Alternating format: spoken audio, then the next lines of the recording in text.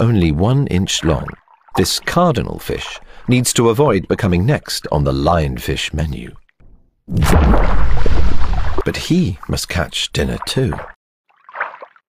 Huge, light-sensitive eyes help pinpoint small prey in the dark.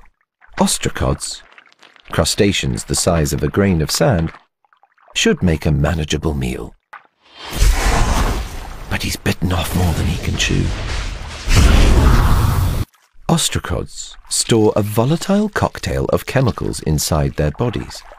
If attacked, the compounds mix, igniting an explosion of bioluminescence brighter than a flashlight and leaving such a bad taste